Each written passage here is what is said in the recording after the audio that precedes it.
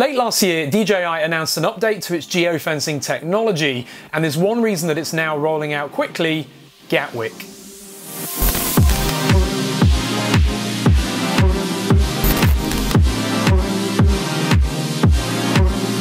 Hi, I'm Ash from DroningON, and in November 2018, DJI revealed details of their new GEO version 2.0, which basically enhanced their existing geofencing technology, enabling them to classify airport no-fly zones by risk, in other words, low, medium and high. The new risk system means that drone operators will be limited on how close they can fly to, and also the altitude ceiling and floor around sensitive areas including airports. But the key change is also the move away from the ridiculous circular pattern of the no-fly zone technology before. This circular pattern never really covered the airport nor protected the approach to those airports, and so the new bow tie strategy, which mirrors general aviation airspace limitations, will also be imposed as part of the new technology. When we think back to the incident of the A380 in Mauritius, where the drone operator was able to fly it during its approach, the new bow tie pattern would stop that from happening, unless of course the user had hacked their firmware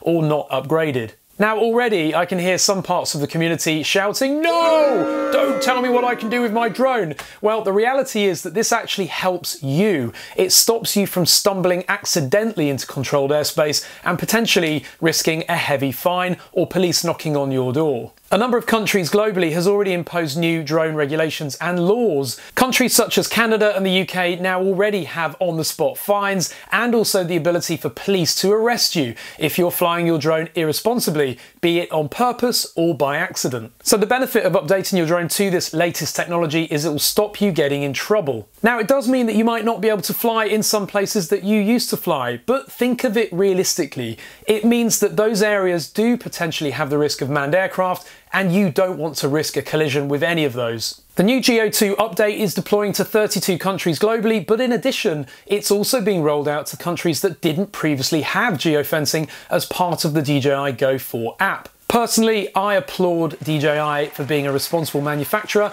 and for doing what they can to try and improve the name of drones globally. They're also promoting safer flying practices, and that can't be a bad thing. Now, there are scenarios where certified or professional enterprise pilots do need to fly within controlled airspace. For that reason, DJI have improved their unlocking system, where you can submit a request to unlock a no-fly zone and the response is received normally within 30 minutes or less. The updates will arrive via app and firmware, and we do urge you all to update, because not only will you get this additional protection to stop you accidentally straying into controlled airspace, but also you'll get the latest updates for your drone, including bug fixes and additional features. Comment below on this video, let us know your thoughts, be it positive or negative. In the meantime, click that subscribe button, give the video a thumbs up, and be sure to visit our discussion group. There's a link in the video description. I'll be opening this box soon as well, and you don't want to miss that video.